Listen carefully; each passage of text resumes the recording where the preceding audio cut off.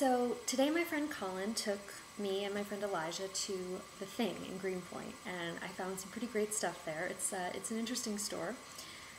As Colin put it, you really have to slither rather than walk because there's a lot of stuff, and I don't think that I even really got to the half of it.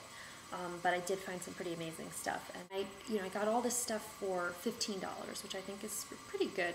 Colin explained that I could have gotten a better deal, but they base price on arbitrary factors like things like how rich you look, and I think even though I was dressed pretty poorly and honestly looked kind of like a female Lenny Kaye,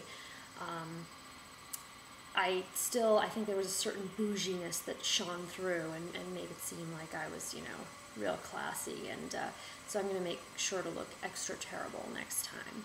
Got this NYX cap, just for going out and around town. It's kind of a New York good thing to have in New York. This creamer, I like stuff that says what it is on it, so this was a great find. There was also a bar set that really caught my eye, that it was very heavy in this glass. I didn't know if I could transport it back, and also it had like a lock and key on it, which was pretty intense. I mean, like, that's for someone who has a real commitment to their drinking problem, and I don't know if I'm there yet. And I was lucky enough to find this glossy print of a band that I'm pretty sure is like the poor man's En Vogue, or maybe like the destitute man's En Vogue, called Forte. There are 4 of them, and their forte is, singing as well as wearing matching sneakers and Kangol and unbuttoned cutoffs. I was tempted by a Muskie pin because, I'm obsessed with Nixon and Creep, and I just always felt so bad for Edwin Muskie, but I don't know that I really needed a pin stating that, but I did find these other great pins. Ask for Bartles and James premium wine cooler.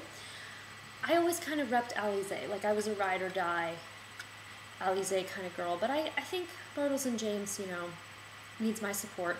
And, throw this on a jean jacket when you're going out to the bar.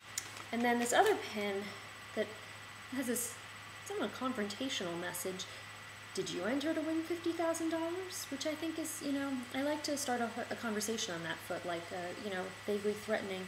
Well, did you? Why? If so, why not? What kind of choices are you making? Who wouldn't enter to win $50,000? I mean, it's just so, maybe I can double these up, and I just figured a Muskie pin on top of all that would have been too much. But anyway, I got a ton of great stuff. I'm really excited, and just feeling really good about what I came out of there with. And my plan is to go back again soon, but just this time to really try to really ugg it up.